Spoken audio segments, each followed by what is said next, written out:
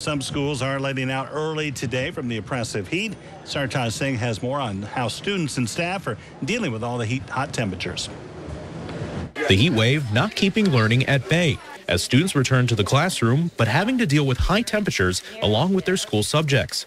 I think the first thing we think about is safety. We want to ensure the safety of our kids. Delphos St. John's Junior High and High School have limited air conditioning, a situation that many schools in West Central Ohio face.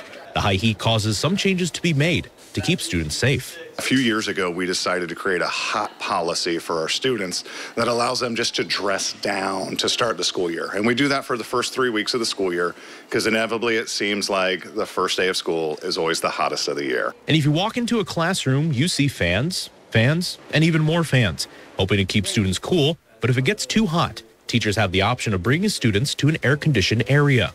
We have a chapel that's air conditioned, our auxiliary gym is air conditioned, our church is air conditioned. So all of those locations are possible for our staff just kind of create an alternative classroom. On hot days like today, as students frequently move through the hallways, they may be feeling the heat. And a location like this may just be their best friend.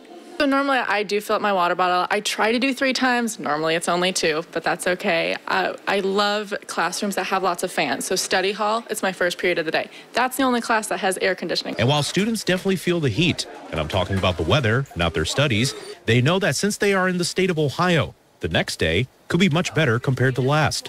And we usually complain a lot. Does that get us anywhere? No. But I mean, just sitting there fanning ourselves with whatever we have. And eventually the day does end, even if it feels like 10 times longer than it should.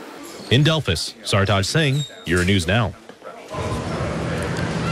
Thank you, Delphos.